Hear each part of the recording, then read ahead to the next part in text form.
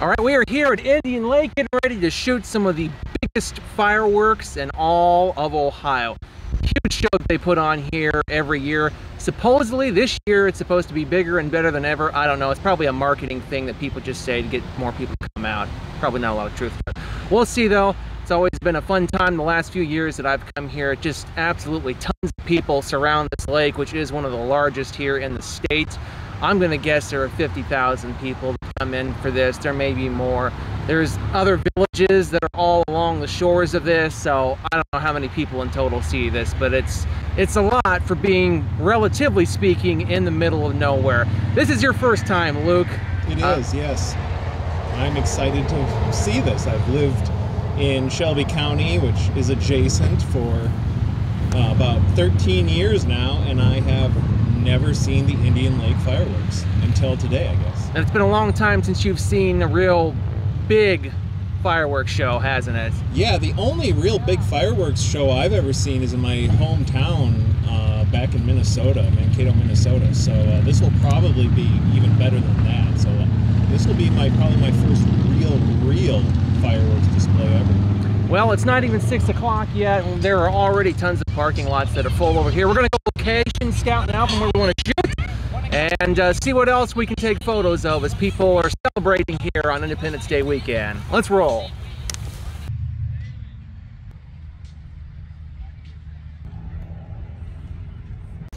Okay, we're at Indian Lake, and unfortunately things have taken a turn for the worse as far as the health of this ecosystem goes. This is a very large shell that I have noticed around here, and I think I was told once that it is an invasive species of snail. Very large. And speaking of invasive species, the entire lake is completely covered in grass.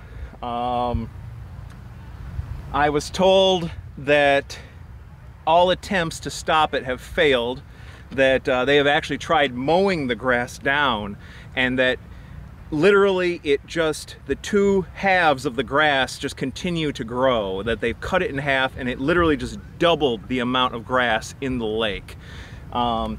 People have started buying, what are they called, Brian? Airboats. Airboats. People have started to actually buy airboats because they've given up on using a regular boat, because the regular boats, the grass wraps around their propellers and destroys the engines.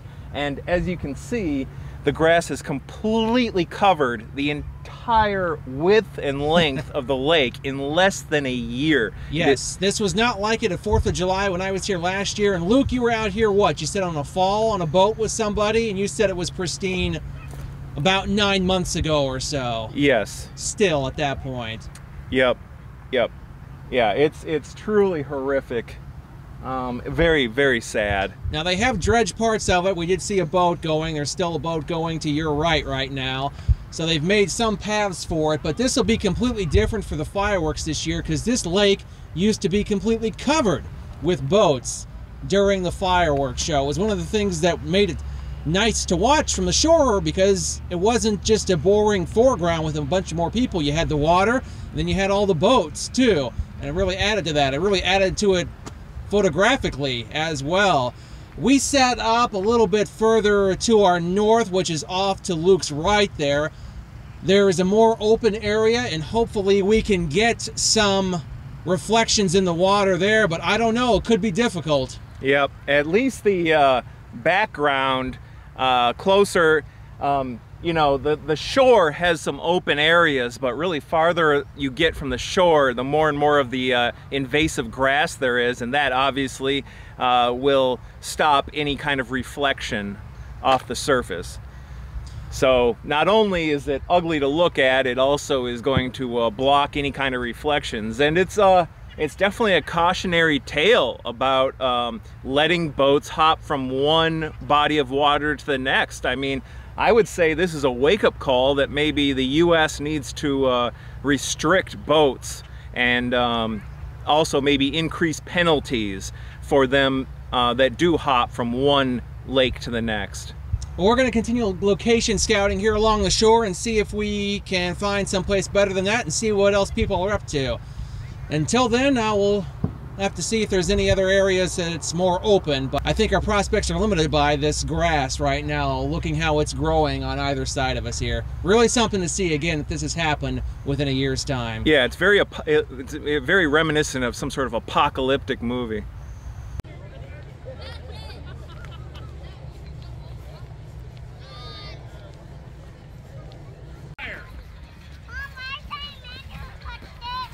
Well, this is another area that looks like it wouldn't be too bad. It's pretty open, but unfortunately for us, they have let it grow up along the shoreline here, so it would be too hard to try to set the tripods up to shoot over all of that brush.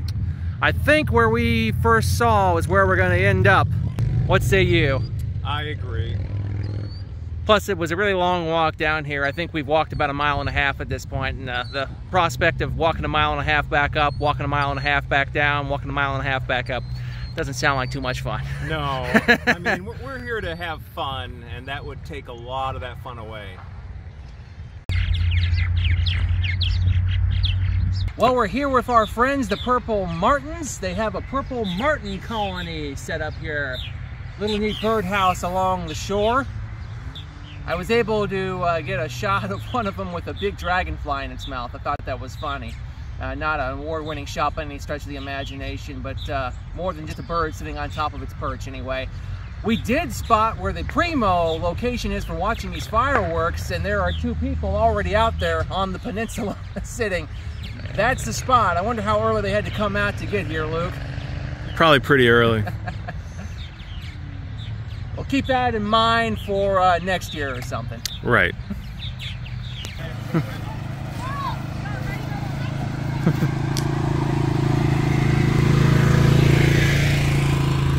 That was really cute. Cute little police dog. His collar even said police in big letters. Oh yeah, there are a lot more people. I mean, we've only been gone for like 15 minutes. Maybe 20 minutes, and the number of people has literally tripled. They are like swarming like bugs. Well, we saw a couple of open areas as we walked down the shoreline, but I do think this one that we picked right across the street from where we parked is just about as good as any of the other ones. We have a good amount of open water here without the grass blocking it. So hopefully we'll get some reflections in there, but it certainly has changed the dynamic seeing all of this grass growing here. But as you remarked on our way back, Luke, the party's really picking up now. It is. It's kicking up into another gear for sure. A lot more people, a lot more kids shooting off fireworks, burning Funyuns. We saw some kids using some fireworks to burn Funyuns. A lot more exciting games. We saw a giant shuttlecock, kind of like regular badminton, with the shuttlecock is about that big. This shuttlecock was that big, making it much easier. That was cool. It looked like fun. You're resting up now, and we're going to head over and get some stuff from a food truck. Yeah, hopefully the line isn't super long. Maybe I won't rest up too long because I'm starving, and I really don't feel like waiting for an hour.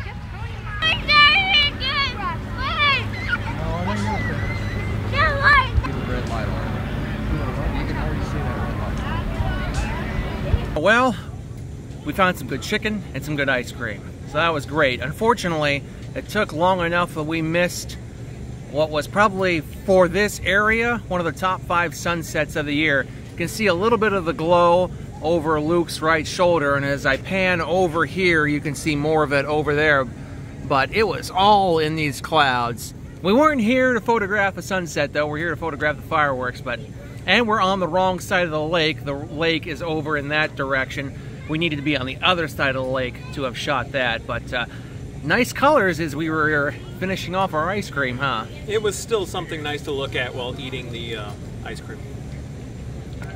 You were used to shooting fireworks for the newspaper that you work for. Completely different approach there, because you're always trying to get something that shows where the fireworks are actually taking place. So you can be a little more artsy tonight. So what's your thinking going into it here? Just trying to capture it off of the reflection of the lake, or what? Yeah, probably. it's very, you know, trying to get a really good foreground or an artistic foreground when there's really very little around here, because it's mostly just grass. So when it comes to interesting buildings or structures or interesting foliage, it's all just mowed grass around the periphery of the lake. So there is very little to work with as far as any kind of artistic expression. So, you know, I'll, you know, maybe try and get a really low shot right on the edge of the water. There's not too much I can do. Well, we're going to head back over across the street to where we staked our spot and get all set up. I'm going to try to get the drone up in the air tonight too, see what we can get from airborne. Hopefully we can get some reflections or something in the water. We'll see. It will be different this year because I've always, when I've been here before, tried to get a boat in a shot, and I don't know how many boats are going to be out with the whole seaweed or with the whole grass situation. So we'll see. Yep. So, Allie, Mike.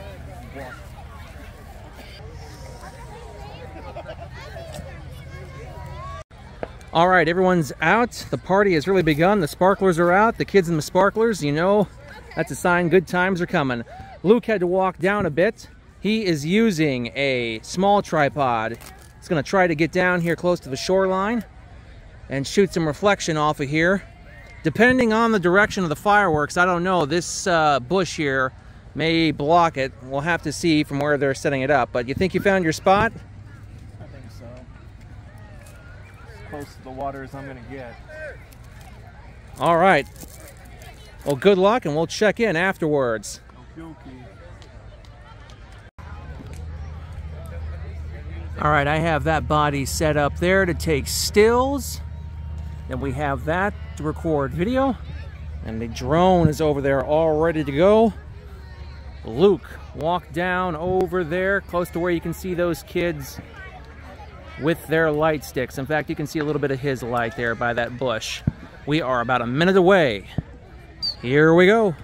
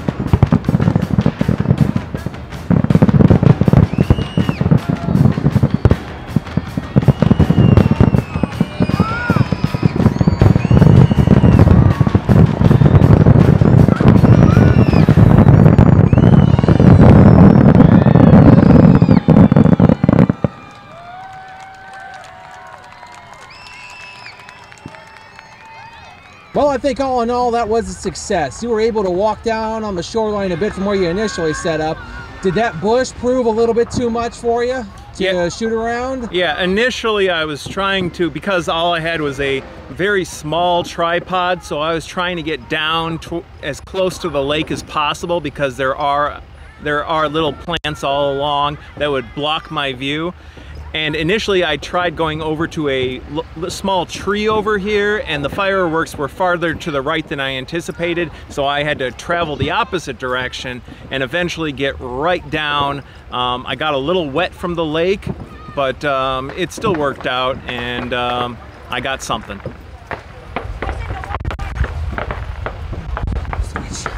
Yeah, I had a balancing act managing the video camera, which I found out was a little off-center. I tried to straighten it, thought I had it, but hey, that's what happens. And was also managing the stills camera, my D500, which I was taking stills on and flying the drone. So I was really juggling it. You're juggling 3 cameras at once. But I was able to get some decent drone video. Don't know about the shots yet. I think there's 1 or 2 that may turn out.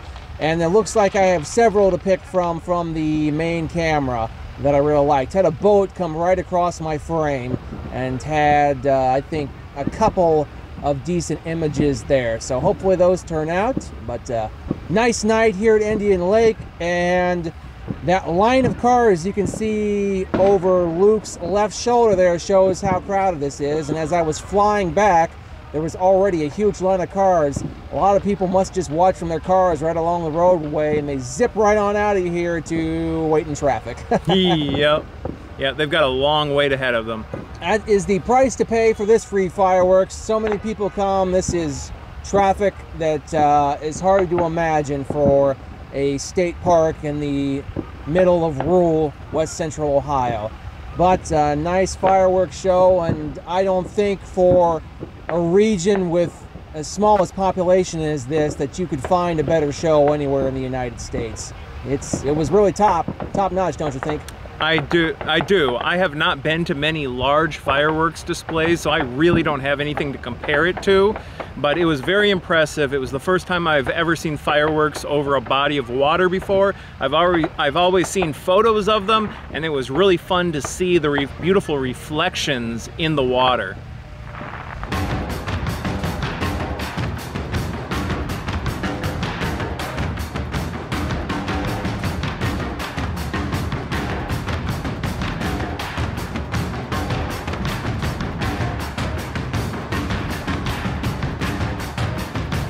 All right, a quick test now. Hi, we're here at Indian Lake.